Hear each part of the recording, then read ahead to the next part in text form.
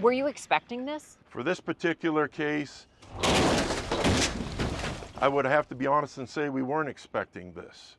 Up the road in Lincoln, Nebraska, they are crashing electric vehicles, or EVs, plowing Teslas and Rivians into concrete structures and guardrails. How important is this research? Is very critical to all of you, the motorists, my family, my colleagues. We do this work to save lives and reduce injuries. The average sedan weighs around 3,750 pounds, but Teslas weigh more. It depends on the model. A Rivian is even heavier. Almost any EV is significantly heavier because of the batteries. Crashed EVs reveal a simple fact. Safety structures on highways and streets weren't designed with these heavier vehicles in mind. Safety structures fail.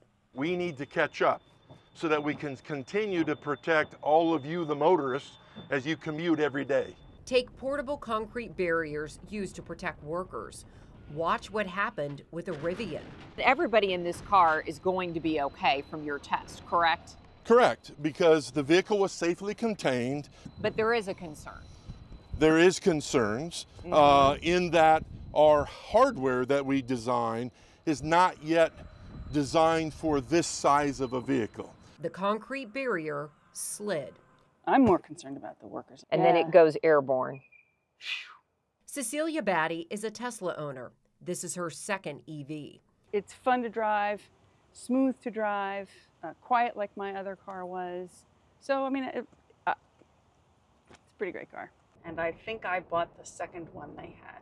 She took us for a test drive and points to all the safety features and cameras. Researchers recently tested a Tesla similar to hers with a common guardrail. We found that the structure and geometry of the front end allowed it to actually underride the guardrail system and penetrate under and through and then hit debris behind. I don't think I had that expectation. Yeah. The fact that there is a difference. Cecilia considers herself a safe driver, and overall, EVs do well in crash tests. This testing suggests they respond differently to safety systems designed with traditional sedans in mind. Take this crash. At first, researchers thought it performed well. Sensors revealed problems.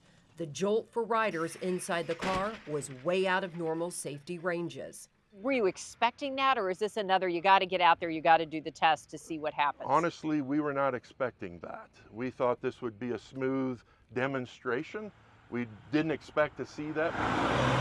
An additional problem is no one is keeping track of EVs and crashes with traditional guardrails and cement structures. KCTV5 checked in with both the Missouri and Kansas Highway Patrol. Neither specifically tracked those crashes. The Midwest Roadside Safety Facility has only crashed 4 EVs with safety systems. But that's not statistically significant enough. We need more data to understand the difference at this point.